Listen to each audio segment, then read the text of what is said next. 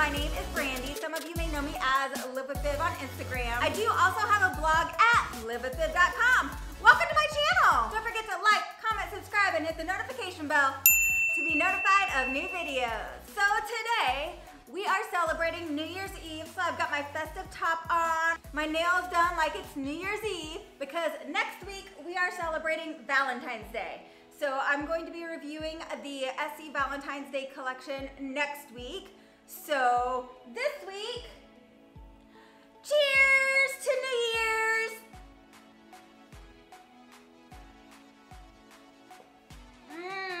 So good! So today I've got a super exciting collection for you. I have the Brilliant Brocades collection from Essie. It's part of the Gel Couture line, and these polishes were sent to me compliments of Beyond Polish.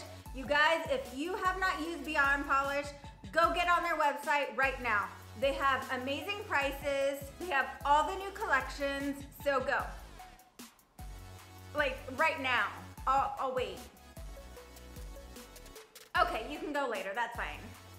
So the Brilliant Brocades collection consists of 6 polishes. So 4 of the polishes are kind of like that tone-on-tone pearl finish that we've been seeing a lot from Essie that I am obsessed with. And then 2 of the polishes are actually just creams. One might be kind of like a acrylic, but the other one's for sure just a cream.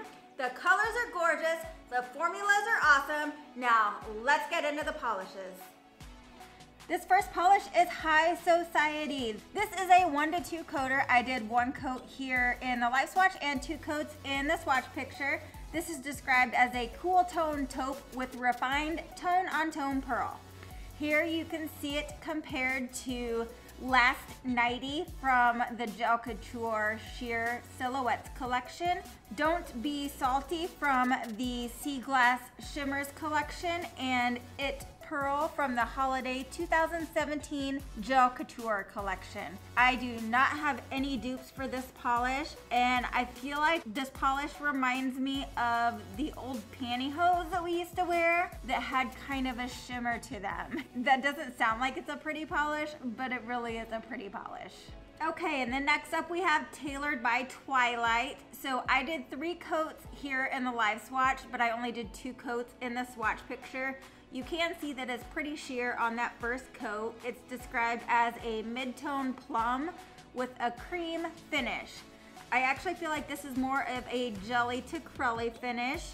After 3 coats, it's one of those polishes that looks almost black, similar to how Wicked is, but Wicked is much more maroon. I did compare it off camera here. You can see it compared here to Velvet Voyage, Very Naughty, and Bahama Mama. And then next up, we have this gorgeous blue. This is Brocade Crusade. This is another 1 coater. The formula on this one is to die for. It applies like butter. It's described as a slate blue with gray undertones and tone-on-tone pearl. I don't have any blues in my collection that are similar to this polish. I compared it here to Lose the Snooze and Tone Down. I compared several bottle shots as well off camera, but I have nothing like this gorgeous blue. And then we have Embossed Lady, another polish that applies like butter. This is a 2 coater, described as a blackened purple with tone-on-tone shimmer. This polish is gorgeous. You can see it in the close-up here. I love this one. I compared this polish to Frock and Roll and Hope Tub, but as you can see, both of those are darker than Embossed Lady. Okay, and then next up we have Jewels and Jacquard Only. This was the polish I was most excited about when I saw this collection. This is a 2 coater. The first coat is pretty sheer, and you can see it here compared to 1 coat of Trophy Wife. I will show how they both compare after 2 coats here in a bit. This is described as a vibrant green-based teal with tone-on-tone pearl for that soft sheen. And then here you see it compared to Trophy Wife. And you can see the close-up here.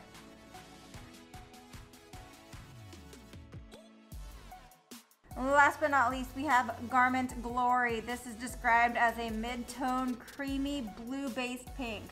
This is a 1 to 2 coater. I did 1 coat in the swatch picture, 2 coats in the live swatch, and this formula is another one that is to die for.